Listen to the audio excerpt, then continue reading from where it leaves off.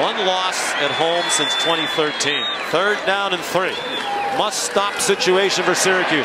Davis Allen the catch. And it looks like he is short of the 1st down. That's trying to get them to jump offside with that move. Syracuse didn't jump. Potter's kick is good. One of the great kickers. Field.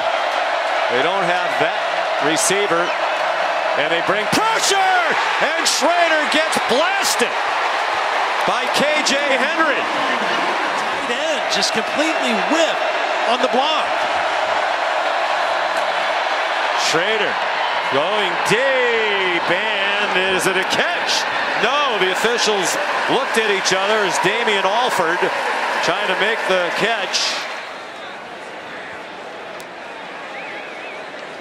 What an effort by Alford.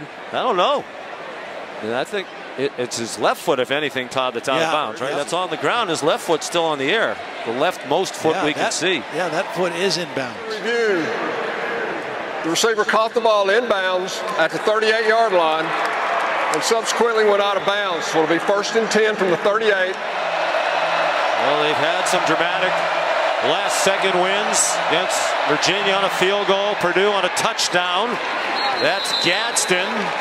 And now they have to hurry up. Or so seconds that came off the clock. How big is that right now? Schrader checks it down.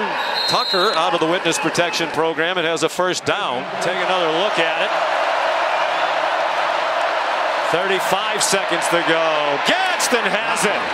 30-yard line. Stop clock to move the chains. Now the clock is running. 1st and 10, Syracuse. Schrader throws into traffic and intercepted. R.J. Mickens seals the victory for Clemson.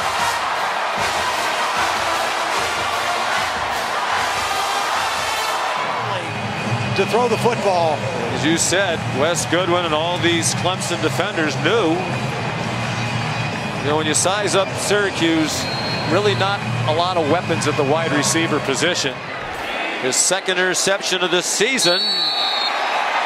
They take a knee, and they have the longest home winning streak in the history of the Atlantic Coast Conference. 38 straight wins, back to 2016. And they've won 14 in a row in all venues dating back to last year, extending the longest winning streak in the country. All right, Molly, thank you. Final score, Clemson 27, Syracuse 21.